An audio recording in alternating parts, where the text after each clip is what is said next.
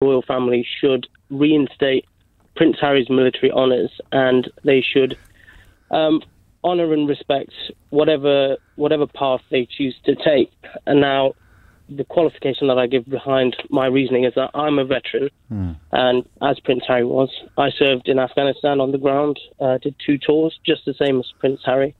And actually, one of the tours that he was on overlapped with one of mine. Really? Now, anyone that served will tell you that the Iraq and Afghan conflict, no matter your political view, it was horrendous. Yes.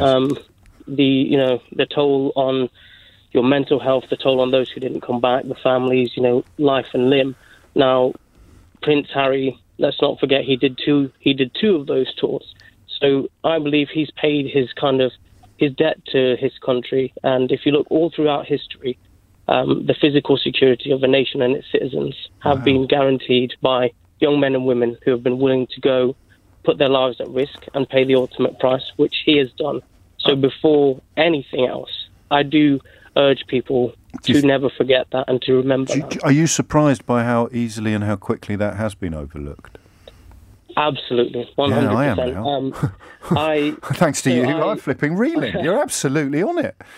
I lost, another similarity I have with Prince Harry is that I lost my mum at a young age, so I understand what it feels like. And the statements that they're kind of blaming this on Prince Harry not taking it well, not taking his mother's loss, I think that's a real slap in the face to a man who served on the ground. He was a platoon commander. He led men in action, men and women, on his first tour, and then on his second tour as an Apache pilot. So the thought that everyone blaming Meghan and saying that a man who has done such incredible things under the intensity of combat cannot make his own decisions is ludicrous. Can I ask you a tricky question? And if you don't have an answer to it, then don't be embarrassed to say so. Because I think a lot of us with no military service, which is of course almost all of us, and then when you expand that to include people who didn't do a tour in Afghanistan or Iraq, it's almost everybody. How insulated was he by dint of his status from some of the dangers and realities that you, for example, would have been exposed to? I can't. Fair play.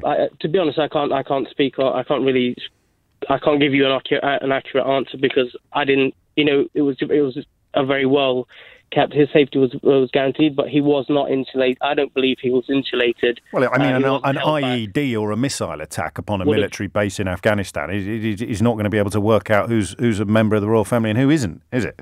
Absolutely. So, in my view, I'd say no, he wasn't shielded. He was on the ground patrolling. Yeah.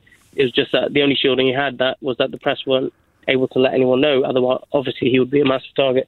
Now, on the second tour that he did... Just let me pause you there, because obviously he would be a massive target, and that just puts a completely different complexion on their complaints about not being afforded royal protection on Civvy Street, doesn't it?